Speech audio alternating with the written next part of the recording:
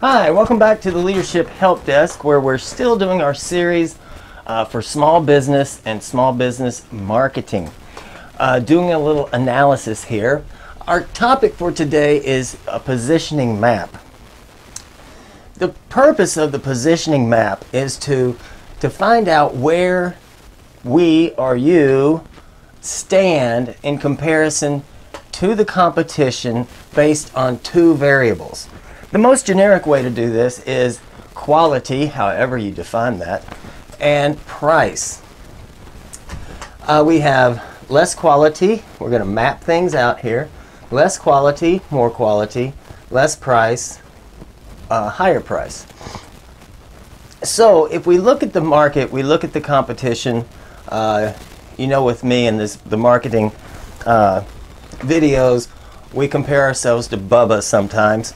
Bubba is positioned on this map as being lower in quality, relatively speaking, and higher, more priced.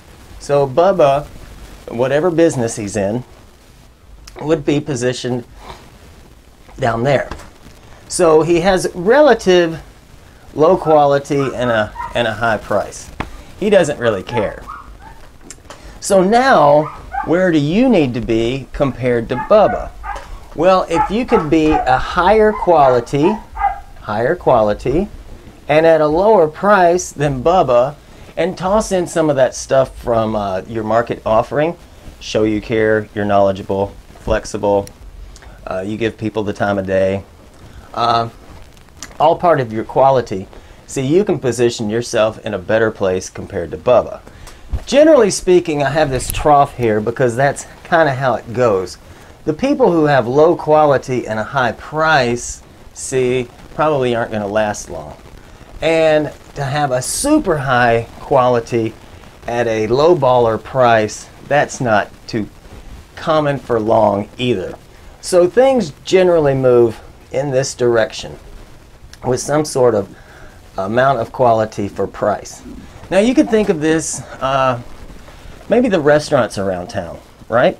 You have, I don't know, we could go through a list. I'm not too familiar. How would it look with McDonald's, Burger King, Wendy's, Five Guys, and In-N-Out Burger? How would it look? Where would they be? Seems like Five Guys has free peanuts. They always toss in that extra fry that you're paying for. So they have and high quality. So they have relatively high quality but a higher price. So they would be up here. Wendy's would be down here maybe. McDonald's here and whatnot. What about other restaurants? Applebee's, Chili's. Is that a restaurant? I'm so out of touch. Whatever they show on TV. You think about one of the previous videos where we talked about share of the mind, the evoked set. Just pick an industry and then pick the businesses that you think of in that industry and where would they be on the map. Now, we don't have to just do it with quality and price, although that's popular. We could do quantity and price. If you want to eat a lot, go to the all-you-can-eat buffet. It might cost you a little bit more, but the quantity, if we replace quality with quantity, would be off the charts. We could do quality and convenience.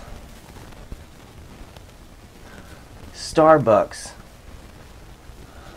They're very convenient because they're everywhere, and they supposedly have a high quality. So we could map out all the coffee places based on quality and convenience.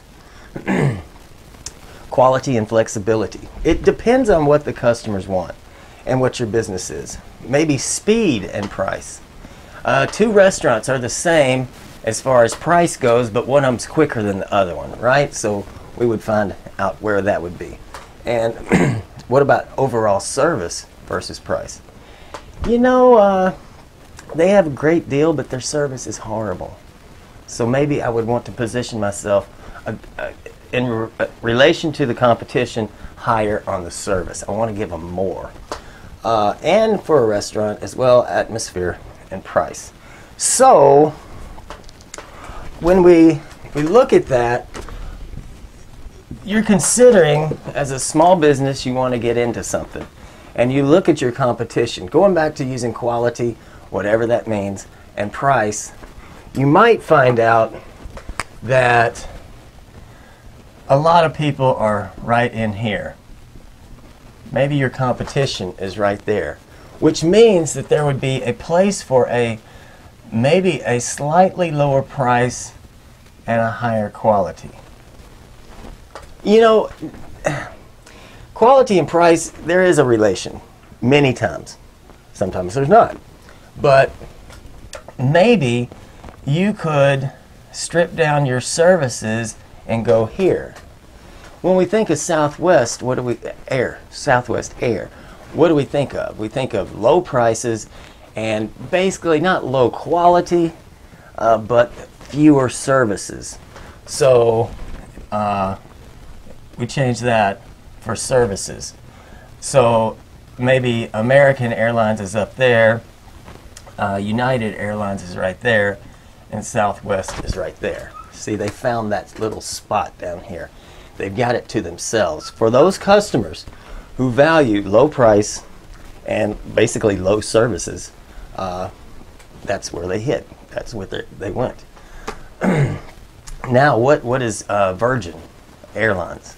Virgin, as far as I know, I've never even seen a Virgin airplane, but the price would be, I would think, high, and they found that price up there. Champagne for everybody. You get a bed, you know, premium service, premium food, and you pay for it. So you have the majority of airlines stay in that place. Then we get down to Southwest, and yeah, they got hit by JetBlue, I guess, and a bunch of others.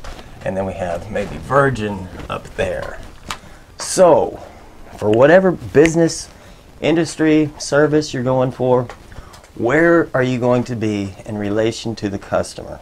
What is important to the customer? Where is there an open gap that you might pick to cater to that customer, that target market?